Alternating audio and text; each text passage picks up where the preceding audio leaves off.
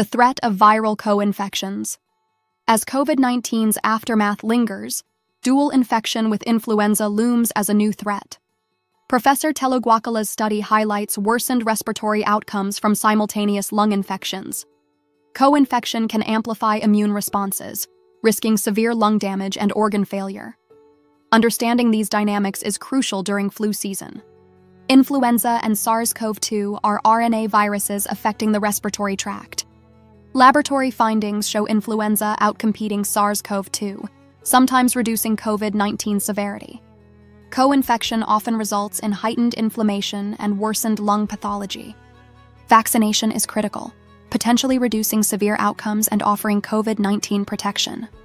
With influenza and SARS-CoV-2 continuing to circulate, future research is vital.